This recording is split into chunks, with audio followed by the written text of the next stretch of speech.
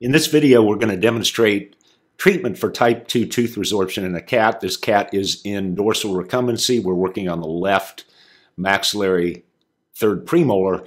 And we start off by taking that scalpel down to the bone and just kind of levering that gingiva off initially. And then we're going to come back with our periosteal elevator. This is the small end of a feline EX9 periosteal elevator.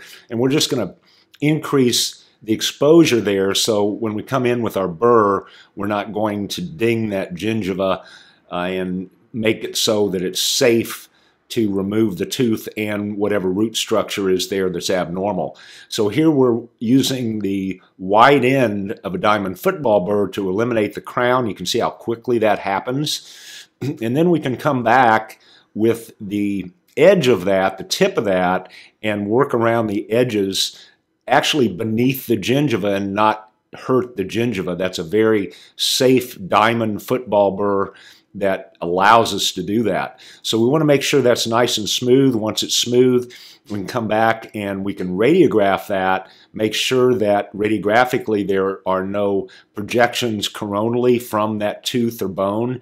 And then once we're comfortable with that, after we've confirmed it radiographically, we can come back and suture that with 5/0 monocryl, and we use a P3 needle to do that. So you can see, visualize that as you're going, and then confirm radiographically, and you're ready to suture.